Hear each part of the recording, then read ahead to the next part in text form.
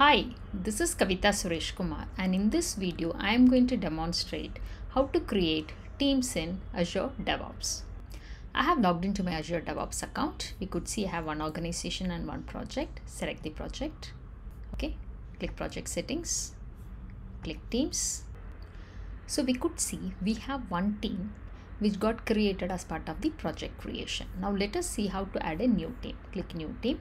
I'm going to add a new team for the UI. So I'm going to say UI team, right? The description also I'm going to give the same thing. And then I'm going to add one user to this team, right? And we could see, right, we have the administrator user already added, and then add admins to team as members. So which means this user will also get added as a member of this team, right?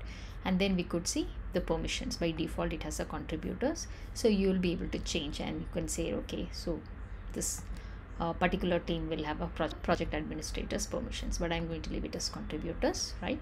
And then here you have an option, create an area path with a name for the team, right? So I don't want to do that, so I'm going to remove this and click create. So we could see we have successfully created a new team, and the team has 2 members. Okay, so if you want, we will be able to set this team as a project default team. Okay, we'll be able to do that, right? We'll be able to see the members. So if you wanted to add more members, you'll be able to add it here. Okay, click the settings, right? So here you will be able to upload an image for the team. If you wanted to change the team name, description, you'll be able to do that. You'll be able to add administrators to this team, right? And if you, when you wanted to delete the team, you'll be able to delete the team from here. Okay, in this demo we have seen how to create teams in Azure DevOps.